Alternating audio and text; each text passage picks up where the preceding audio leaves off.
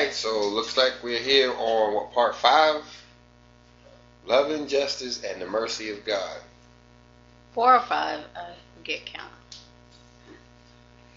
Well, so it looks like we came through all of the bad stuff that's supposed to happen. Now we're kind of turning back up. Well, I guess we did in the last section when we started talking about the flowers and the trees and all that kind of stuff coming back to life. Mm-hmm. So this is just kind of continuation of the last portion of the previous verses. All right, so 83, let's jump right into it. 83. The time approaches when the full weight of justice shall be felt in the world.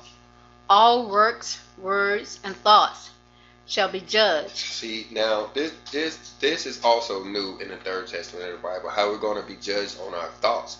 It's not only our deeds and what we've actually done, but, turns out our thoughts are things. Our thoughts are things, and we are held accountable for our thoughts. Good thoughts, we get good things. Bad thoughts, we get bad things. Sometimes my thoughts are worse than my words and my works.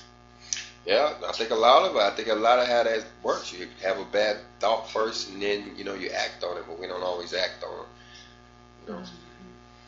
All from the great of the earth who govern its people to the smallest and least known shall be weighed on the divine balance. Yeah, now remember Revelation says both rich and poor, small and great. Everybody's going to go through this. And that's part of what the change is that we all become equal from now on. There's no kings, there's no greatness, there's no body that's better than each other. Nobody can look down on each other, that kind of thing. But do not be confused. Justice with vengeance, nor restitution with punishment. For I merely permit you to gather and eat the fruits you have sown. So it said, do not confuse justice with vengeance. Yeah, because that's when you start to become blasphemous. It's the Father's. He's not getting vindication from what we've done. Remember, all we've done is harmed ourselves. But he is ensuring his divine justice, meaning those who are harmed are those who are supposed to get harmed. And the same thing, restitution with punishment. It's not that we're being punished so much as we have to pay back restitution. We have to correct the wrongs that we've done. Some of the times when I am going through different trials or things like that, I will say, Lord, well, why, Father? I don't understand why. But it's not punishment from Him. It's just restitution, or it is the result of actions that I have previously done, and it's just, I can't think of the word that I would use, but it's just payback. Payback for what I've done. So that you know by their taste and effect if they are healthful or harmful, and if you have sown badly or well. Now remember in the last section how we talk about the earth will be cleansed. There will be no evilness on the earth. Well, that's part of what will be a part of the people that survive the thing, is that they will have seen all of this horrible stuff going on. And so from then on, they're going to reject war. They're going to reject, all evilness. That disobedience to the Father will be, will be a big deal from then on. Where now, it's kind of just laughed off, and people like, it don't matter. Then it is going to matter because it's going to affect everybody, and everybody's going to be afraid of it, and not want it to be a part of our lives. Talking about evilness. Maria. 85. The innocent blood spilled by human evil, the weeping and mourning of widows and orphans, the patriarch who suffers hunger and misery, all cry out for justice, and my justice, perfect and loving, but inexorable, descends upon all. Yeah, all of these people who, seem like bad stuff is happening to them, they're crying out for justice, but, even they're going to be judged too. Mm-hmm. And maybe what they're going through could be part of, their judgment day. Hunger and stuff, that all of this stuff is kind of stuff that's going to be on us. Right. Hermes talks about talks about hunger. Yeah, hunger being a part of the trials and stuff that we go through. Right. My justice will go over every creature and touch every human being, like that time when the angel of the Lord passed over Egypt, giving fulfillment to my justice, and being saved from it only those who had marked their doors with the blood of the Lamb. So that was an example of how targeted, how precise his justice is. That was a living parable where they actually took the blood of goats and put it on the literal doorposts of their houses. But when the angel of the Lord came through, that death angel came through to kill the firstborn males, how it was able to jump over those houses that had the blood on the doorpost. You can imagine with some Israelites that didn't have the blood on the doorpost. They would have been being rebellious. I never thought about that, but I'm sure that's true. Some of the house of Pharaoh, they did fear the God of Moses and stuff, and some of them, yeah. And so it would have been that precise, where some of them would have lived, well, some of the Israelites would have perished, and it's only because of the blood that was sprinkled on the doorpost. All right, I never thought about that, but yeah. Okay. 87. Verily I say to you that everyone shall be saved who during this period is diligent and has faith in the word and in the promises of the Savior, the divine Lamb, who was sacrificed to teach you to pray and fulfill the mission of your restitution with perfect love, because my blood, like a mantle of love, will protect him. Yeah. So it's those that have faith in the word that's going to survive. That's what's going on here. I mean, man is kicking up a lot of dust, sure. The earth is going to retaliate against man and put man in his place, sure. The Father, what he's going to get out of it is a perfect seed, a perfect, people that's going to replenish the earth. And that's what it's about. So that when it's all said and done, his people are going to replenish the earth. And who are his people? The ones who, what does it say up there? Diligent and has faith in the word and in the promises of the Savior. Now,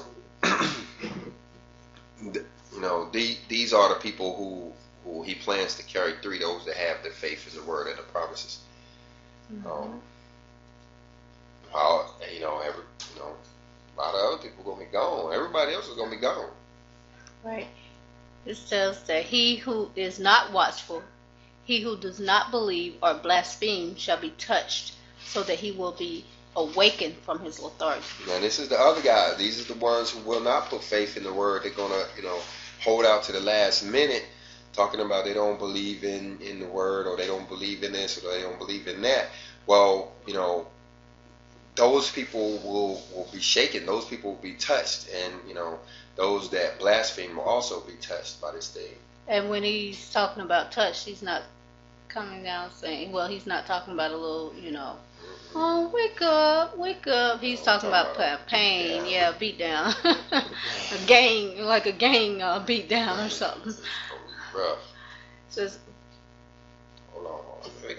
I will allow men to feel my divine presence as they cry out, our Father, our Savior, come help us because we are perishing. Remember earlier he said that heaven will have to be shut for a little while. Mm-hmm. So this is what he's talking about. He's saying that people are going to be crying for him to help, but heaven is going to be shut, and so they're going to be feeling the pain. That's kind of rough. Here you are, an atheist, blasphemous person. You've had enough pain and tribulation to actually change your mind, and now you are seeking for help from our Father, from the Creator, but now heaven's shut, and and your prayer is not going to be answered. Right. Mm-hmm. It's going to be a bad way to go all the way around. Right. I will manifest my infinite mercy and will prove once again my love for man. Yeah, because he does reopen heaven, and he does come in and save those that are left, those that remain, the chosen few. Remember, how many times have you heard in the Old Testament it says it's those that endure to the end that will survive, right? So those that endure to the end, shall be saved. Shall be saved, yeah. And That's what it's talking about here. But we have to remember, and no, this is not constellation for it, but it's the justice is righteous. Yeah, so righteous. The justice is righteous, and it's not him that's doing it to us, it's ourselves.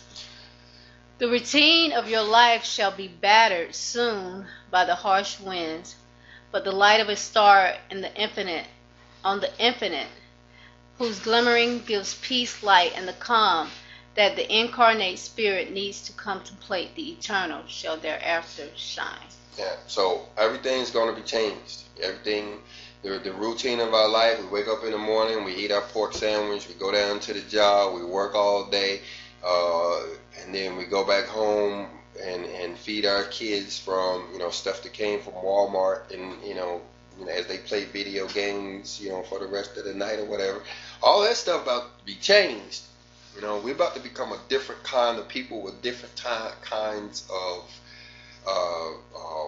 lifestyles, different types of goals, different ways. Everything's about to be changed. Well, Coach, some people might say, well, you're a doomsdayer. Oh, you're just talking doom and just talking doom and stuff of that nature. And I can understand why they said it, because it's the doom and stuff that is surprising to me. That's kind of overwhelming to me a little bit. That the destruction, the sheer destruction, is about to come on this planet. But we have to remember that what we learned in this section and the section before, that it does end after the 7 years are over. We do return to peace, return to ultimate peace, return to ultimate health, return to ultimate security, where we never have to worry about bad things again.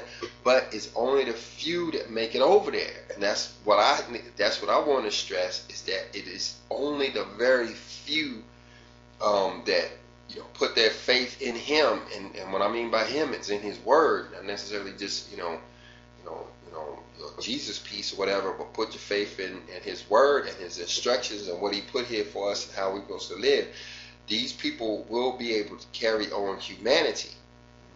So, no, I don't know if you call it doom. I mean, there is a good ending to it all. Right. Mm-hmm. It's just a lot of bad stuff we go through before we get there. And it's according to Scripture. It's nothing that you're making up. It's all stuff that's written and proven in Scripture. Yeah, I mean, you're just reading it. This is God's word. You're just reading what He said. It's not nothing that you made up yourself. Right, exactly.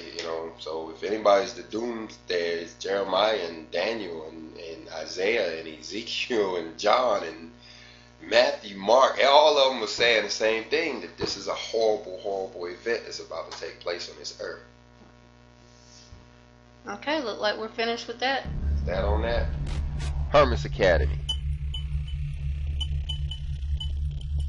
Power, patience, continence, and faith. We teach virtue.